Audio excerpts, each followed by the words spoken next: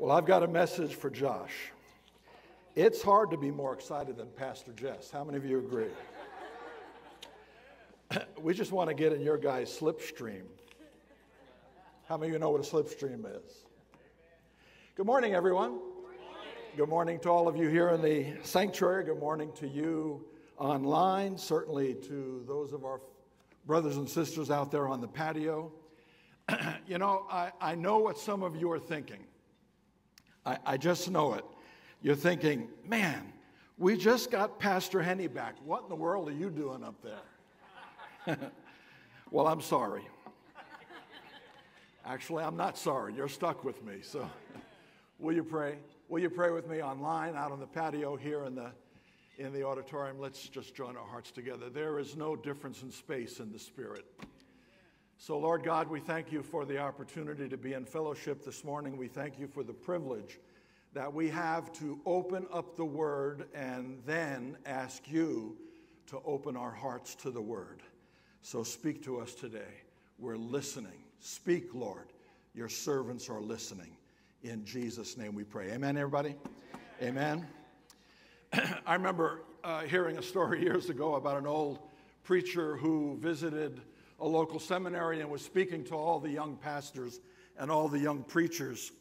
And in a moment, I think, of abject wisdom, he said to them, he said, you know, guys, he said, when you have the truth, pound the truth. And when you have the facts, pound the facts. And if you don't have the truth or the facts, pound the pulpit. Well, you know, of course, that's pretty wise there, because if you don't know what you're talking about, creating a distraction will always help.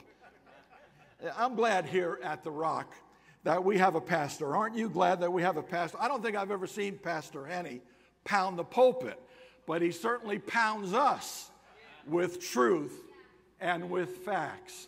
And we ought to be thankful for that. We ought to be praying for him every day. We're praying for him today as he's in Dallas. We ask God to bless him and Pastor Miranda, of course. And so we come back today. My assignment, of course, is to continue our series on the facts of spiritual life, talking about facts. And Pastor Henny, of course, as I'm sure most of you know, if not all of you, that he's been challenging us. He wants us to think deeply. He wants us to think critically about the truths that are being presented to us, and being presented to us, of course, as facts relating to our spiritual life.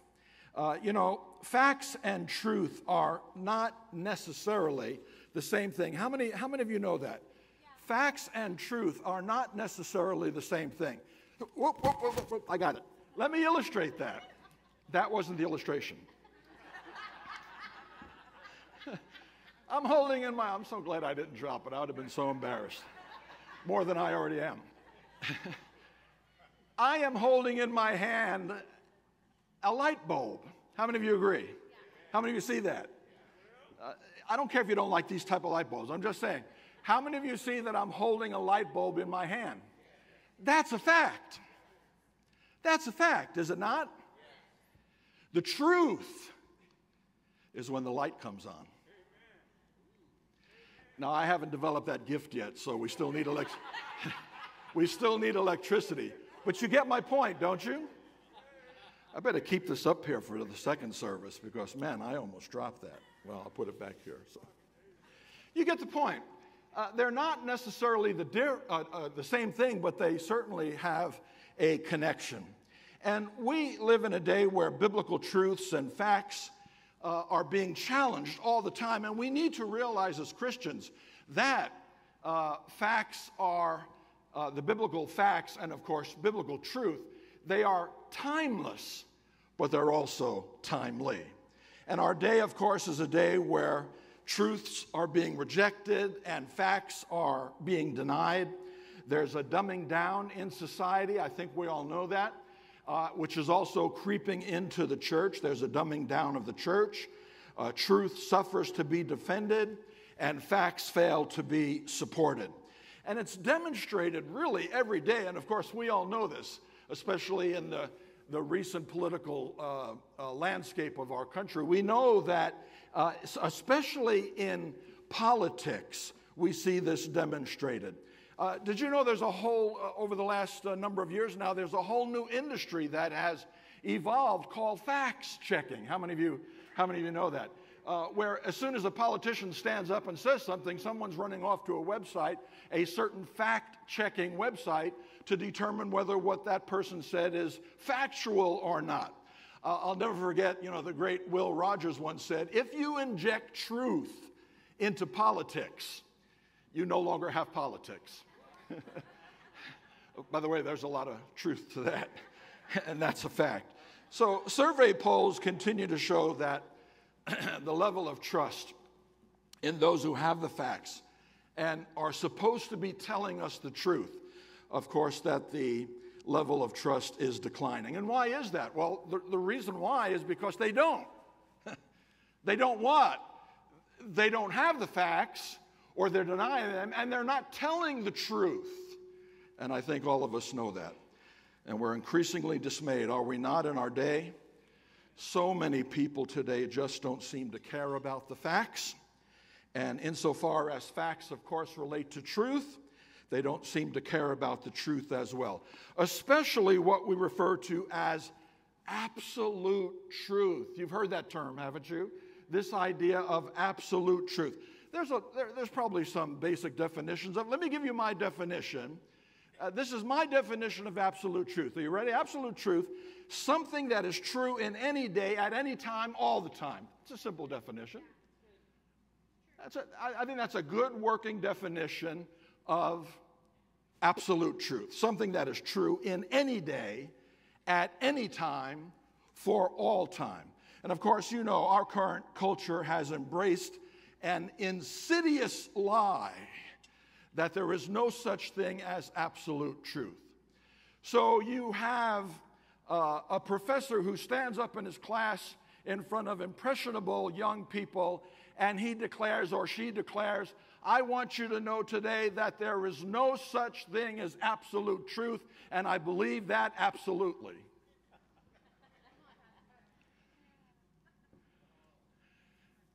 And then you wonder why when your kids come home you have problems. Listen, denying absolute truth is an absurdity, logically.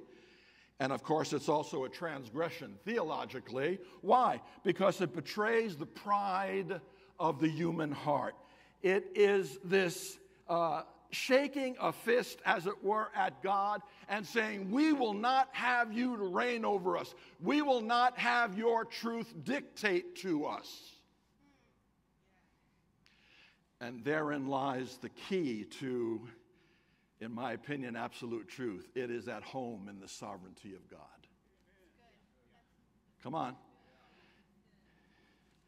It is at home in the sovereignty of God.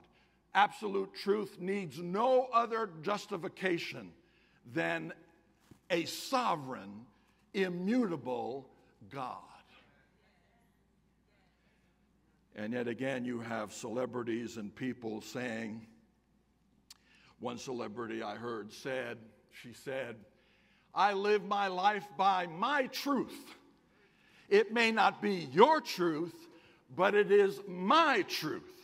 Without, of course, realizing that truth cannot be personalized nor branded. We need to understand today, look, here's a fact. You want a fact? There is no her truth and no my truth. There is no your truth and there is no their truth. There is just the truth.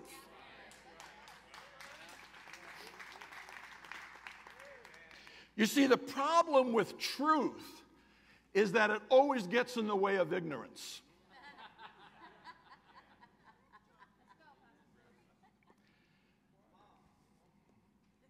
And that's a fact. Our cultural landscape is littered with libel and lies and untruths and half-truths and the almost true, along with fables and fiction instead of facts. A century ago, someone came up with the statement, a lie can travel halfway around the world while truth is still putting on its shoes. Have you ever heard that slogan? That was stated 100 years ago before the internet. Now it goes 10 times around the earth. And truth is still trying to figure out someone who might declare it. So I wonder if you agree today. We need truth. And we need facts. And the more so in the spiritual world. A spiritual world, listen to me guys, that comes with its own built-in ancient distorter of facts and teller of lies, the one Jesus called the father of lies. The church is not immune from beliefs that are based on partial truths and distorted facts. We call them heresies, and the church has been battling heresies for 20 plus centuries. It's the reason this series that we're involved in here at the Rock Church is so important. We need doctrinal clarity. Pastor Henny has been saying, he said it just last week from this platform, we need sound theology. That's what he said. We need the facts of spiritual life. Listen to me. Theology is not obsolete, and doctrine is not a dirty word. We need facts that are foundational, beliefs that are basic, truths that are indisputable, irreproachable, immutable. Look, they are just as important in the spiritual world as universal laws are in the physical world. You know that, right? Think of the universal laws that dictate to us and that we are bound to obey. And if we don't, we risk peril. The law of gravity. Look, if you fall out a window, you're not falling up. It's a universal law, unless you're in the space station. I mean, it's as simple as 1 + 1 = 2, and it's always going to equal 2, no matter what modern math says. It's never going to equal 3. If you want 3, how about the 3 R's? And no, I'm not talking about writing, reading, and arithmetic. I'm talking about Rusticos, Richies, and Rodrigos, and in that area. And it's in that order.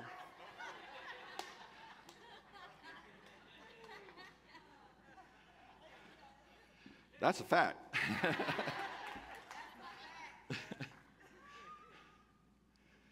We're talking facts. We're not talking opinions and hearsay, rumors, and idle talk. And the Latin word, our word facts comes from a Latin word that means a deed that is done. I like that because it makes it a verb. It makes it verifiable, something that is accomplished, something that is done.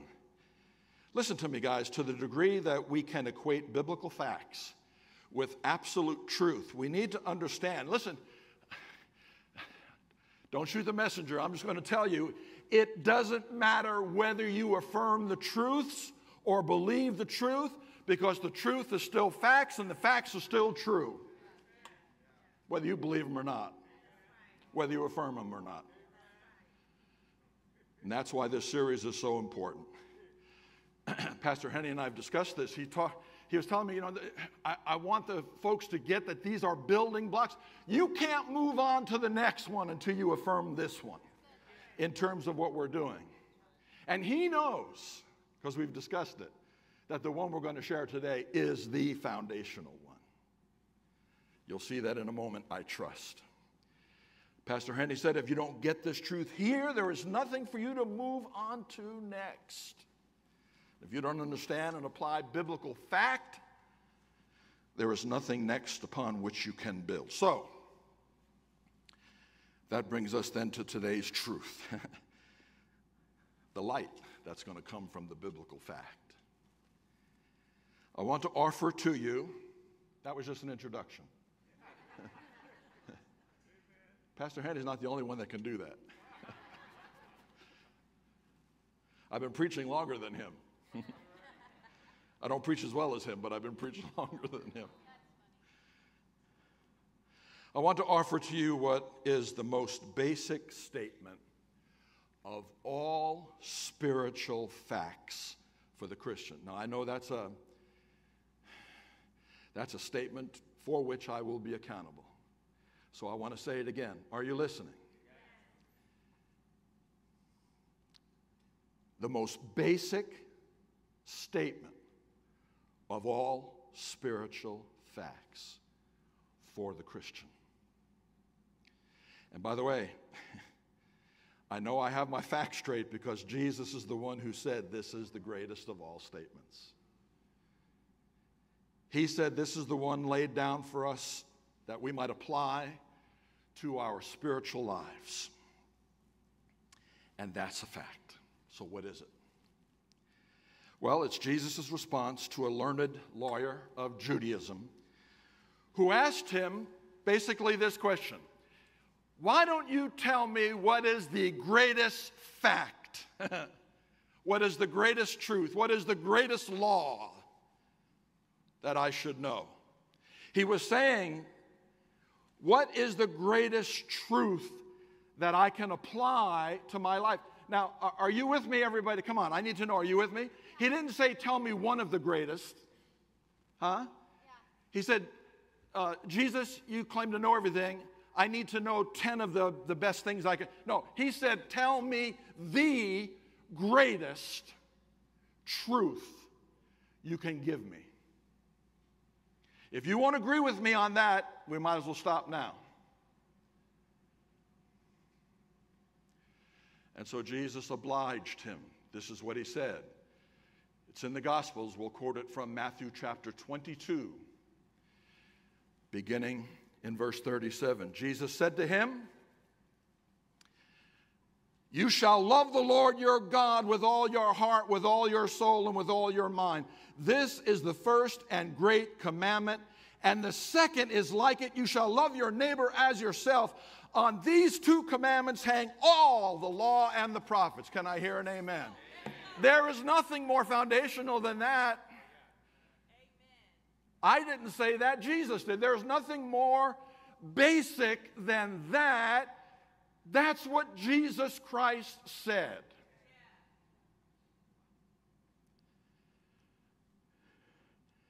Now, I can only do kind of a broad outline on this today. Someone should write a book on it.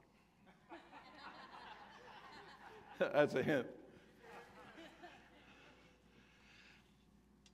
The man asked Jesus for the one basic truth of life based on the one fact set forth in the Word. And did you notice this? Come on, did you notice it? Jesus gave him two. Uh-oh. But the reason he did that is because the two are the same. Now, we've got to start there, too. We've got to affirm that. That's a fact. And each one fulfills the other. You need to see that. And they are both based on and grounded in the same thing. Because listen to me now, you ready? The greatest fact of our spiritual life is based on one word. The greatest fact of our spiritual life is based on one concept. L-O-V-E.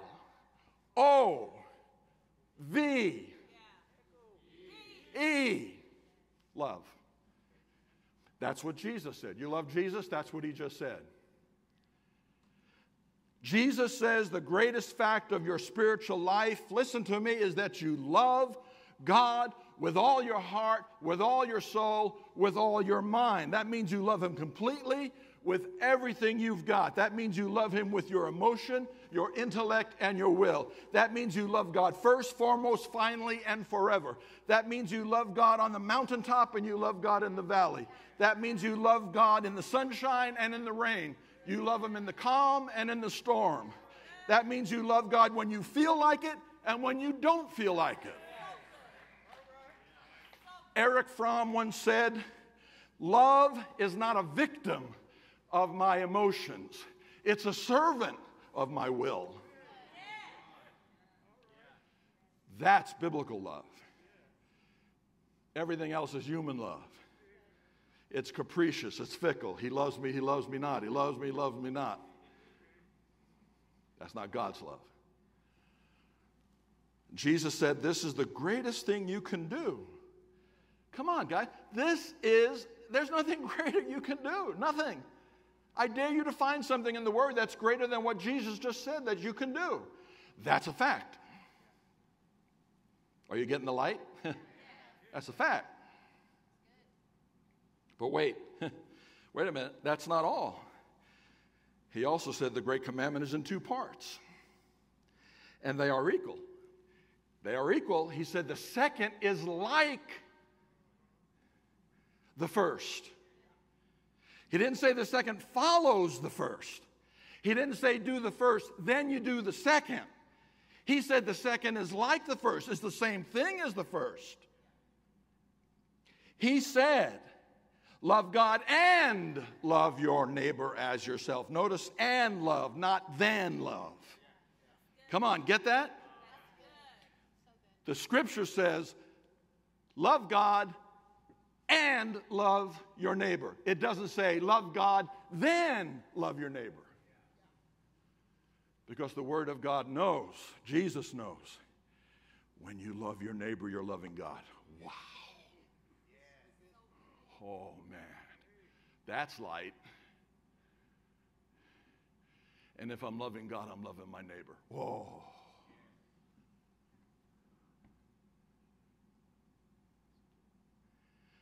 You say, come on, really? We got to love those stinky, dirty people? We're like Linus when Lucy tells him, you got to love the world. And Linus says to Lucy, I love the world. It's people I can't stand. Are you like that? Well, who is our neighbor? Because that's really where it comes down to. I guarantee you there's not one of you in this auditorium today that would say, I don't love God. No, you're going to say, I love God.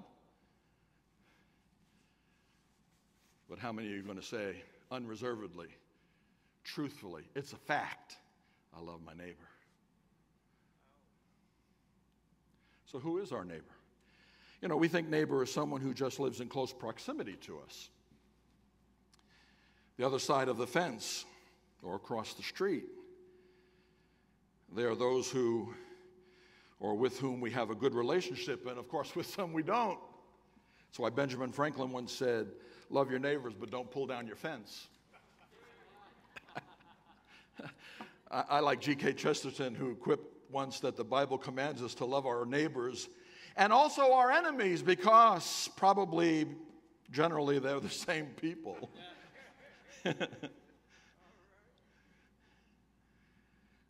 Well, my definition is simply this. I put it in my book. A neighbor is someone who is nearby wherever you are. Whoa. That means it's mobile. Come on. That means God may bring a neighbor into your path situationally. A shameless plug for my book is that we've got to get away from this corporate paradigm of priority keeping. God first, family second, church third, work fourth, or flop them whichever way you want. To God at the center. Don't isolate him in first place. Center of your life, and he can touch anybody at any time, everywhere, depending on the situation. We don't live our lives sequentially. We live our lives situationally. It's dynamic when you get a hold of that one. If you don't think loving your neighbor is a spiritual fact, consider this, folks. In Scripture, no less than 8 times we are called upon to do just that. The first time it appears, and what Jesus was quoting, of course, is Leviticus chapter 19 and verse 18. You shall love your neighbor as yourself. I am the Lord. And there's Yahweh. I am the Lord. Then it's quoted 4 times in the Gospels: Matthew 19:19, Matthew 22:39, where we just read it, Mark 12:31, and Luke chapter 10, verse 27. Paul quotes it in Romans chapter 13, verse 9. He says this, Romans 13:9, all the commandments are summed up in this saying, namely, you shall love your neighbor as yourself. He does it again with the Galatians, chapter 5, verse 14. For all the law is fulfilled in one word, even in this, you shall love your neighbor as yourself. By the way, do you see something missing there? Come on, do you see something missing there? What you ought to say is, yeah, Pastor Joe, I notice he doesn't say love God. Why is that? At no time does Paul say love God, and that fulfills the commandment. He says love your neighbor, and that fulfills the commandment. Why? Because Paul knew when you love your neighbor, you're loving God. You can't do one without the other. James comes in, James chapter 2, verse 8. He says, and this is from the New Century Version, this royal law is found in the Scriptures. Love your neighbor as you love yourself. If you obey this law, you are doing right.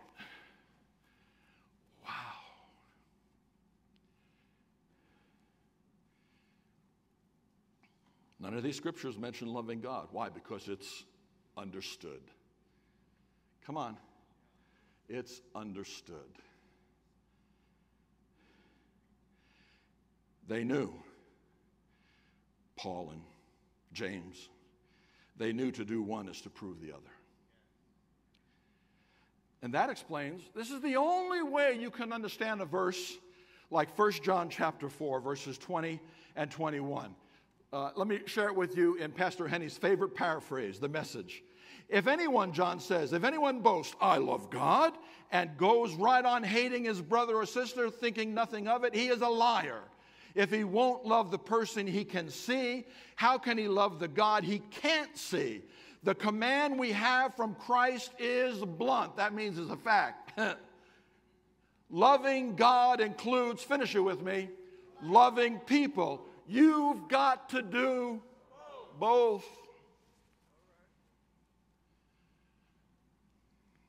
Do I have to interpret that for you? Come on. You get out there on the highways and the byways, you get out there in the agora and the marketplace, and you claim you love God, but you don't love people. You are lying. You're lying to yourself. And that's what makes the great commandment the greatest of all truth statements for Christians. And that's a fact. Love God and love your neighbor as yourself. It is the supreme priority of discipleship. Let me tell you, there's no greater priority in discipleship. You want to be a disciple of Christ? You don't start here, you're not going anywhere else. I'm sorry. You may think you are, but you're not. A priority that is situational, as I said, not sequential. It demands God at the center of your life. I certainly would suggest that'll make it more effective. It is two deeds done as one, and there is nothing in Scripture that you can do that is greater than what Jesus just told you. And I would simply like to say, without belaboring the point, that's a fact. Pastor Henny would say, if you don't get your facts straight here, if you don't embrace this truth today, now, there's not much else to build upon. If you don't apply Matthew chapter 22, there is no other scriptures that will matter. Memorize the whole book of Romans, I don't care.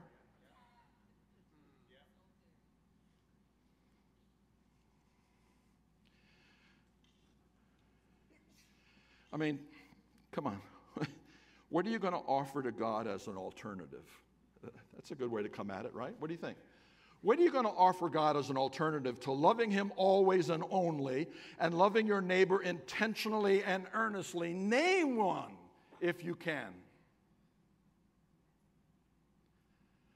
There's nothing you can substitute for living the truth of the great commandment. That's why, listen, that's why 1 Corinthians, one of our favorite texts in the Bible, is it not? 1 Corinthians chapter 13, just the first few verses. That's why it's so important. If Paul says, I could speak all the languages of earth and angels, but didn't love others, I would only be a noisy gong or a clanging cymbal. If I had the gift of prophecy, and if I understood all God's secret plans and possessed all knowledge, and if I had such faith that I could move mountains, but didn't love others, I would be nothing. If I gave everything I have to the poor, and even sacrificed my body, I could boast about it. But if I didn't love others, I would have gained nothing. What are you going to do with that text? Yeah. Do all these things that you do as Christians. And come on, as Christians, we have all kinds of things we do. Come on. We're busy about all kinds of things as Christians. Do all these things as Christians, but fail at the most basic thing a Christian can do, and all of those things mean very little in God's economy, I'm here to tell you. None of those things, important as they are, I'm not belittling them, I'm just saying they're not as important. None of those things, important as they may be, are what Christians are supposed to be known for. And guess who we have as an authority on what Christians are supposed to be known for? Guess who? Yeah, you were supposed to say Jesus. Here it is, John chapter 13, verse 35. How many of you know this verse? Come on, let me see your hands. It's one of the favorite verses. Everybody knows this. Not too many understand it or live it. Jesus said, by this all will know, all men will know that you are my disciples. How, Jesus? How are people going to know that we are a disciple of yours? Well, because you can quote the book of Romans. If you, come on, finish it with me, have love for one another. Not only is this the most important fact of your spiritual life, now this is important to get, it's also the most difficult. We can acknowledge that. We have to be honest. God knows that. Come on. Being busy about all our Christian stuff is easy. Come on. Preaching is easy. Praying is easy. Giving is easy. Studying is easy. Loving someone else, that's not easy.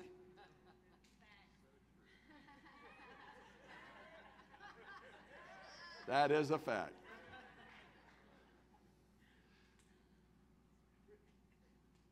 To live above with saints we love, oh, that will be glory. But to dwell below with people we know, now that's another story. It's loving that's difficult. And especially the type of love that Jesus is talking about in the Great Commandment. You know, of course, you've heard this enough. It's agape, the Greek word agape. There are 4 different Greek words for love, 3 of which are in the New Testament. Phileo, brotherly love. Storge, a kind of family, empathetic kind of love. Eros, we get our word erotic from it, purely biological sexual love. And agape is the unfailing, unconditional love. And it's that type of love that is in Matthew 22. It is that type of love that Jesus said, you will be known to be my disciple if you're known for that. Because agape love, listen to me very quickly, is a love that is sacrificial, it is a love that is serving, and it is a love that is steadfast. Will you remember that? It is sacrificial. If your love doesn't sacrifice, it's not agape. It is a love that serves. If your love is not motivating you and propelling you into serving, it's not agape. And your love, and agape love is steadfast. If your love cannot endure, if it's capricious and fickle, you only love when someone loves you back, that's Phariseeism, that's not agape. And it will cost you to love like that. It will cost you to love God and others. But it may cost you more not to. Wow. How many of you ever read what C.S. Lewis wrote about the price to be paid when you love the way Jesus tells you to love? Can I quote it for you? The great C.S. Lewis wrote, "To love at all is to be vulnerable." How many of you know that? Come on, how many of you know that? He says, love anything and your heart will be wrung and possibly broken. If you want to make sure of keeping your heart intact, you must not give it to anyone, not even to an animal. Wrap it carefully round with hobbies and little luxuries. Avoid all entanglements. Lock it up safe in the casket of your selfishness. But in that casket, Lewis says, safe, dark, motionless, airless, it will change. It will not be broken. It will become unbreakable, impenetrable, irredeemable. He concludes, the only place outside of heaven where you can be perfectly safe from all the dangers of love is hell.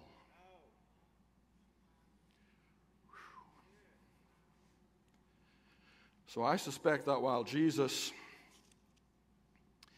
confronting Peter in the 21st chapter of John about his level of love, has an immediate context, I think Jesus is also speaking to Pastor Joe and Pastor Jess, especially to Josh,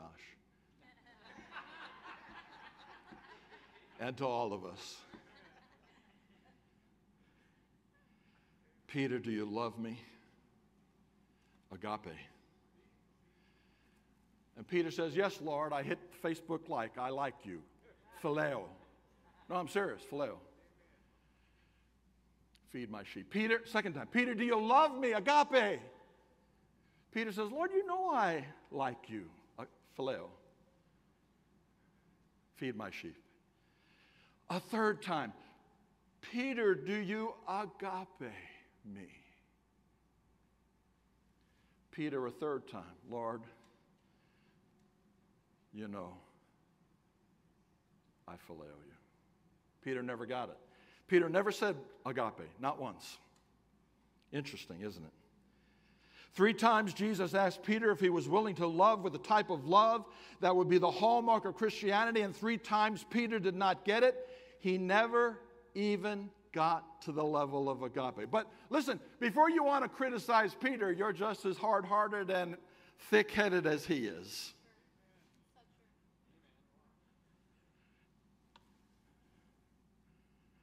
It's a good thing for Peter.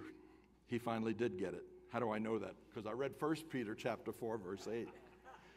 And 1 Peter chapter 4, verse 8, Peter says this to us. This is Peter. And above all things, have fervent, guess what word that is? Have fervent agape for one another. For agape will cover a multitude of sins. Peter wrote that. He finally got it.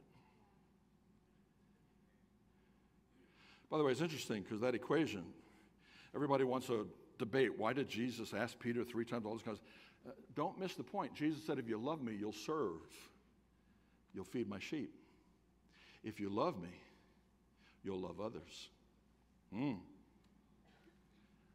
the light just go off? Great commandment. Yeah. Truth. Well, let's try and wrap this up. How many of you know what the missional statement of the Rock Church is? Do you know what it is? The Rock Church is committed to loving God, serving others, growing in Christ, and reaching our world. Not hard to memorize, I just did it. No. That's the mission. That's who we are. Come on. That's who we are. That's a fact. That's the truth of the fellowship of the Rock Church. And what's dynamic about it, praise the Lord, it's based on the Great Commandment. That's where we start, loving God and loving others. When you think of the Great Commandment in Matthew chapter 22, how important is this fact that I've shared with you today? Can I tell you with no fear of being successfully contradicted? It's everything. How important is this truth? It's everything.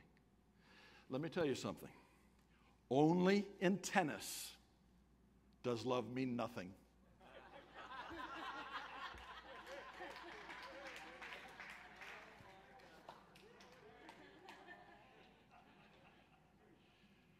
Everywhere else, and especially in Christianity, it means everything. Amen? It just absolutely does. And that's an absolute truth. It means everything. In everything else, love means everything. It's the only thing that identifies you as a Christ follower. Everything else can be, let me tell you, I just got to tell you this before we leave. Everything else can be counterfeited. How many of you know that the devil can counterfeit or duplicate any Christian experience, including spiritual gifts? The devil can counterfeit anything except agape love. He can't do that because God is love. 1 John 5, God is agape. The devil can't even touch that, can't even get close to it. Everything else he can fake you out with. Everything else. But not that. The fact of spiritual life today is the truth of love. To love God and to love your neighbor as yourself. It is an irresistible fact, and it is an irreplaceable truth. It cannot be faked. It cannot be avoided. It can't be made simple. It is the most demanding calling associated with your discipleship. There's no greater calling on your life than that. And I'm telling you the greatest truth based upon the greatest fact of spiritual living. Love God with everything you've got for as long as you've got. And love your neighbor with everything you are, wherever you are, whenever you get there. Amen? Will you pray with me? That's the truth. And that's a fact. Now we're before the Lord. We're before His Spirit. I'm praying the Spirit is bringing conviction to our hearts, and not just for those in this place and online who may not know the Lord Jesus Christ. I'm talking about us as Christians. The Spirit is bringing a challenge to your own heart today as well. But especially for you today who might not know the Lord. If you've never confessed Jesus Christ, let me tell you something today. Here in this auditorium, out on the patio, certainly online, let me tell you something today. He wants to save you with that same agape love that we're talking about, that love that is sacrificial. For God so loved the world, He gave His Son for you. That love that is serving. The Son of Man came not to be served, but to serve and to give His life for you. That love is steadfast. Jesus said in John 13:1, it said of Jesus, He loved you to the end, forever. Why would you reject a love like that?